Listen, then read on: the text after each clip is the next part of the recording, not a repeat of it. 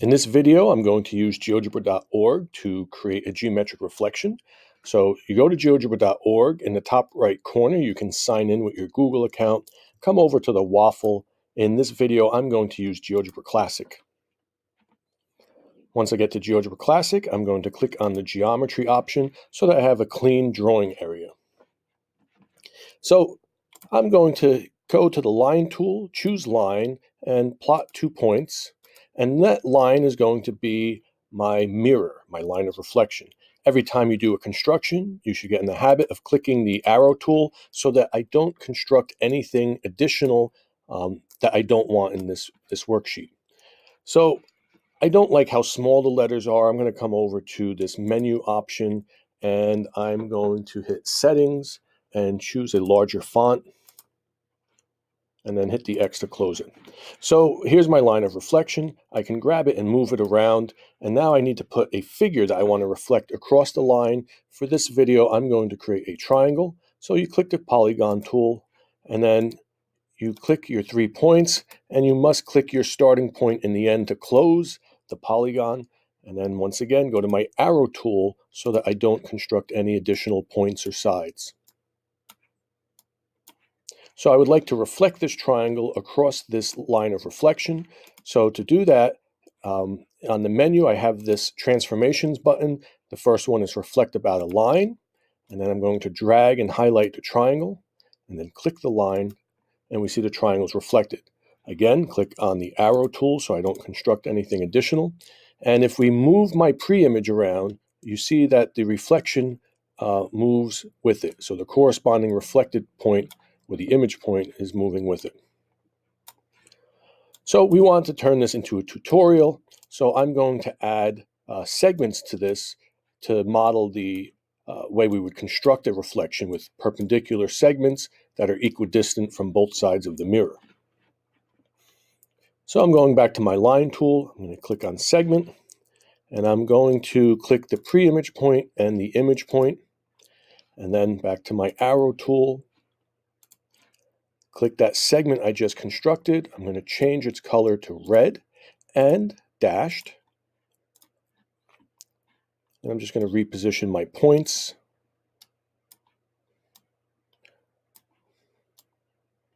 And then I'll construct my next segment for my pre-image and image point.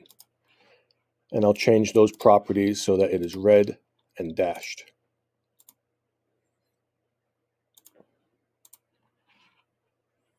And one more.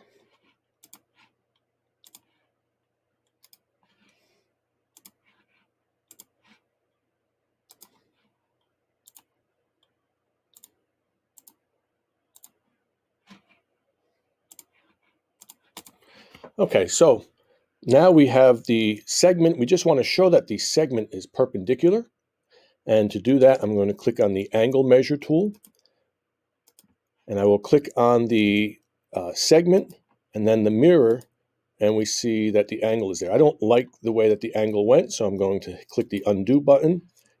I'm going to use the angle tool again. This time I'm going to click the mirror first, then the segment, and we see I got the 90-degree angle. That's what I wanted. Back to my arrow tool. I'm going to right-click, choose Settings. I do not want to show the label. I just want to see the right angle. I'll close this. I will click the right angle again and choose the graphics option. I want it to be red. And this is the transparency slider. I'm going to put it all the way to 0. And now we see I have a right angle box there that has a transparent interior region, so it looks like a right angle. I will come back to my angle measure tool. I will click the mirror, then the segment to get my right angle. I will right-click on the angle and choose Settings again. I don't want the label there. I do want to change this to red and transparent. And we'll do this one more time.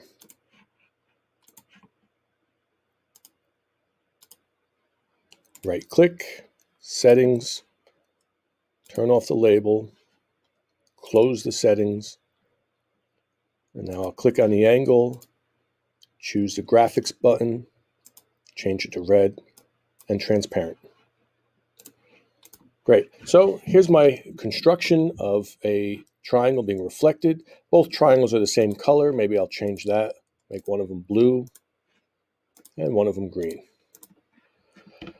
And from here, I want to be able to toggle the perpendicular segments on and off so that they're not always visible in my construction.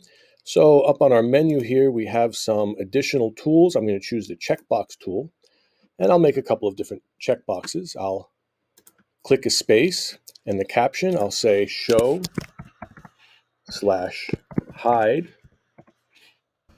mirror, and the line of reflection is the mirror. So the line of reflection I created was line AB. So when I click this drop down, I'm looking for line AB. There it is. And I will hit OK. So now I have a checkbox that will turn the mirror on and off so it's either visible or invisible. I'm going to add another checkbox. And I'll say show / hide segments. Let me say reflection segments.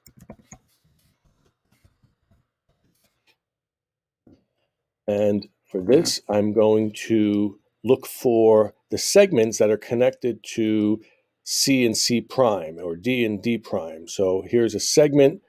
I'm looking for it to be with the same point and its mirror. So here's D and D prime. Here's C and C prime. And here's E and E prime. The other thing I want to hide are the angles. So I'm looking for the angles, which are going to have Greek letters, alpha, beta, delta.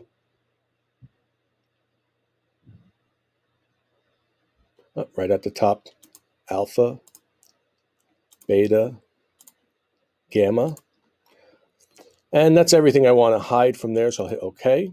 So that's going to hide the reflection segments. Now, before I can test it, I need to refresh, but before I refresh, I must save my work. If I refresh before saving, I'll lose all of my work. So we come up to the menu, we'll hit Save.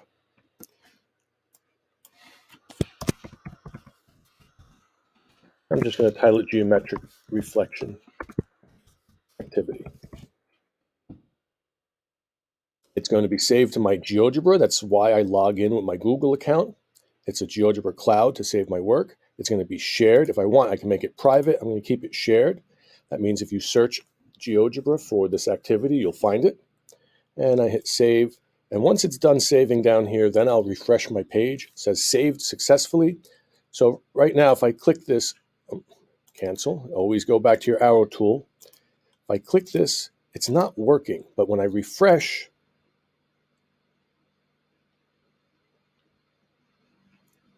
we see that it's working now. So we constructed it, but it doesn't quite work until after we've saved our work and refreshed it, and then it loads the program properly. And we see that we can turn the mirror on and off. We can turn the segments on and off. With the mirror, I should have had points A and B disappear with it.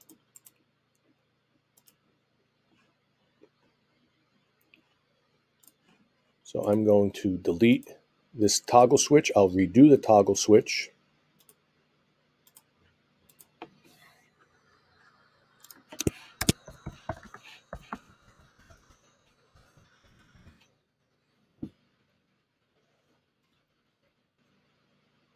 Line AB, but let's include point A and point B. Okay. And I can move this around to wherever I want to position it. And I can do that with this other checkbox as well. So once again, I'll save it because I made a change. I'm waiting for it. It says saved successfully. Let's see if both of them work. Good, they're both working. And now I see that when I take my mirror away, it's taking the points away. Perhaps I want to make another toggle switch, one that makes the pre-image visible and invisible, or the image show or hide.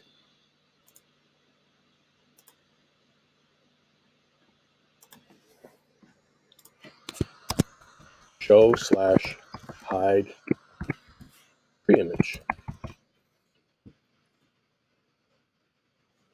And we want to make sure we choose the points C, D, and E along with their edges. So point C, point D, point E.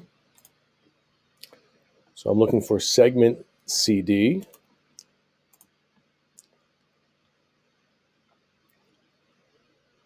Segment DE. And segment EC, here it is. And I'm just going to look here. We have triangle CDE. That's the interior region, so I want to choose that as well. And hit OK. So go back to my arrow tool so I don't construct anything else. So it's working, we see. Again, I'm just going to hit save to make sure I don't lose any of my work.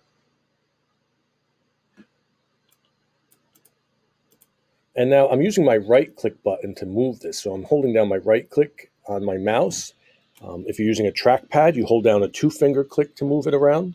Because if I click on it with a left click, it's going to activate the checkbox. And I'm going to put one more checkbox to show hide the image.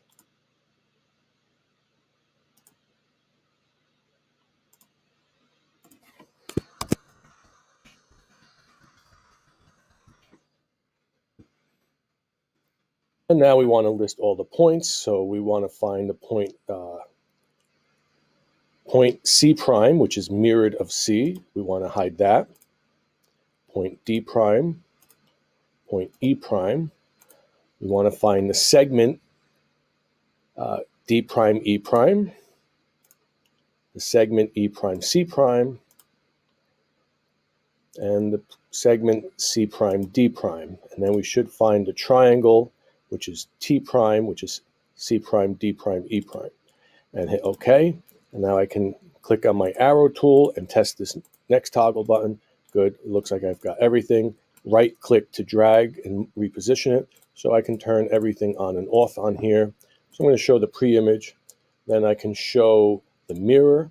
I can show the reflection segments. They're perpendicular and they are equidistant on both sides. And then I can show the image. So it walks us through the construction. I'm going to hit save once more. Again, it's shared, so if you were to search for this on GeoGebra, you should be able to find this worksheet. And that's how we can share some work with our students so that they can interact with them. If we go to our GeoGebra account and hit Profile, under Profile, you'll see this activity I just created. I'm going to go to Details. And from Details, you click the Share button, and you can then get the embed code. And we can embed this into a website then. We can copy and paste that code into our website, and then the GeoGebra worksheet will be live and interactive right in our website or in our learning management system so that students can interact with it as we're teaching them the concepts of reflections. Okay, so there's the video. I hope it's helpful. Leave a comment if you have any questions.